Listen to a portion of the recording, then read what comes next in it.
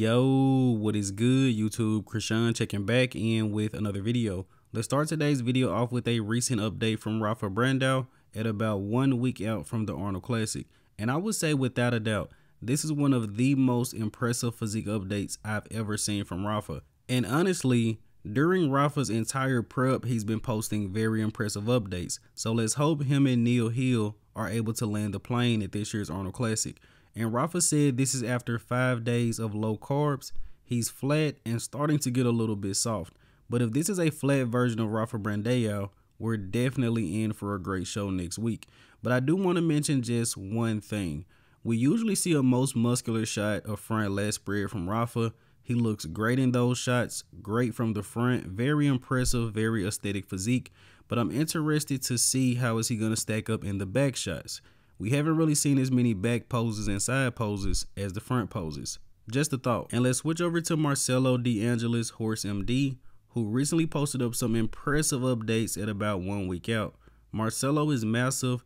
Conditioning looks pretty good in 1 week out. Not the best, but he's not soft by any means, and we still have about 1 week to go into the show. And in case you guys think I'm being a little bit harsh on Marcelo about conditioning, it's because I'm comparing his conditioning to Hadi Chupin and James Hollingshead, who are two guys he's going to be competing against very soon.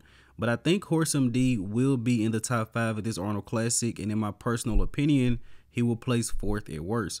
But let me know in the comment section below, how do you guys think he will place? Because looking at these recent updates, can we make the question of will he place top 3 at this show? And let's switch over to the most recent updates of James Hollingshead, also at 1 week out. And if you asked me yesterday, I would probably say that between Rafa, James, and Horse MD, those guys can pretty much change places at this year's Arnold Classic. But looking at today's updates of Rafa, Horse, and James Hollingshead, I think that Rafa and Horse MD have moved ahead of James Hollingshead on my prediction list. But let's remember, these are only physique updates.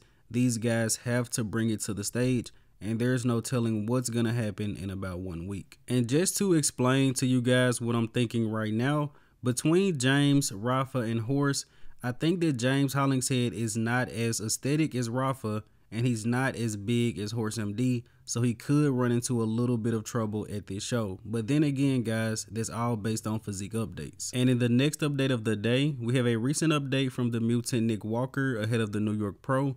And Nick Walker actually hashtagged this image hunting season, which is something Tonio Burton usually says. So maybe Nick took a slight shot at Tonio, but it's all friendly.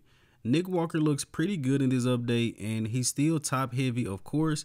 Nick suffered that hamstring injury, and it did slow down his leg progression, at least to some extent. But unless we see a top 5 Olympian jump into the New York Pro lineup, I do believe Nick Walker will win this show and head to the Mr. Olympia.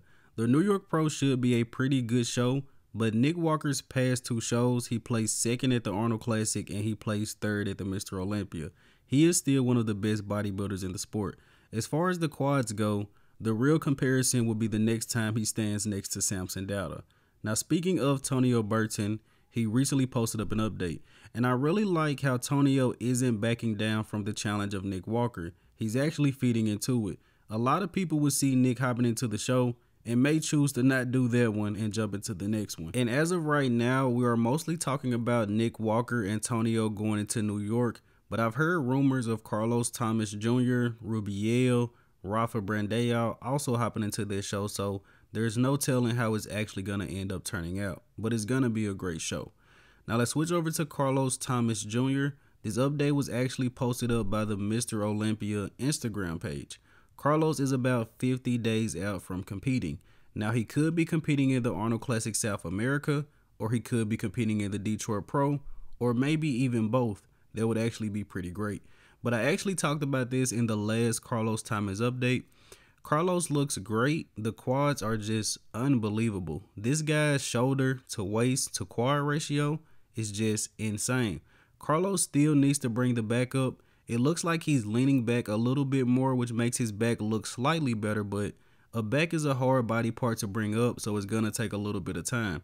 And at about 7 weeks out, the conditioning of Carlos Thomas looks okay. Personally, I would like to see him step on the gas a little bit more. Carlos has struggled with conditioning in the past, so I would like to see him get ready maybe 2 or 3 weeks early. Now let's switch over to classic physique. We have a recent update from Michael DaBoul, who looks very, very impressive. Michael is currently the 6th best classic physique guy on the planet, and I think he's going into this Arnold Classic looking to get a great placing. He's probably looking to win the entire show, in all honesty. And I always said if the classic physique guys ever got another boost in the weight cap, Michael would be one of the guys to benefit the most, and I think that definitely holds true. This guy is going to be tough to beat. Now let's switch over to Wesley Vissers. Michael DaBoul was 6th at the Mr. Olympia and Wesley Vissers was 7th place. I believe we're going to have a very tough fight in the classic physique division between 3rd to 5th place. Wesley, Michael, Breon Ansley.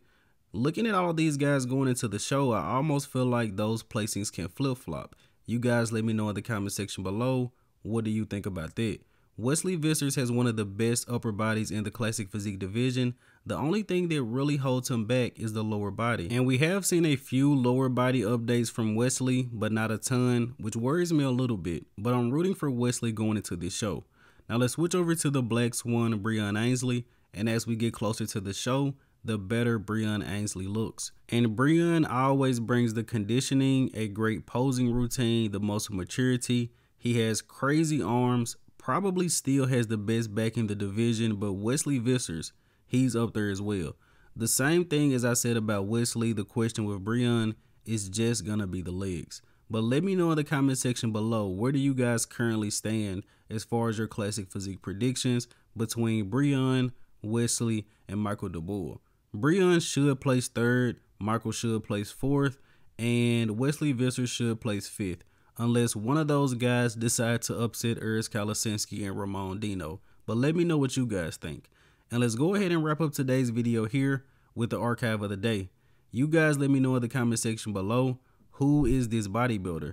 And as always, I hope you guys did indeed enjoy this video. And if you haven't done so already, be sure to like the video and subscribe to the channel. My Arnold Classic predictions should be coming out very, very soon. I'm Krishan from Go Fitness, and that's it. I'm out.